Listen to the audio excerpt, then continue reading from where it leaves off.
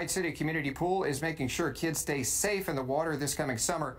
According to the CDC, drowning is the leading cause of death among children ages 1 to 4 and kills about 4,000 people in the U.S. every year. The Cascade Community Pool in White City helps combat this statistic with its annual third-grade swimming program. Third-grade classes from Eagle Point, Prospect, and Butte Falls come in for an hour-long class 4 days a week and teach kids the basics of water safety. And we have 3 teachers and a lifeguard who actually conduct the classes and divide them into the groups. And they start out with simple skills like testing them to see what their water ability is, and then it goes all the way up to jumping into the deep end.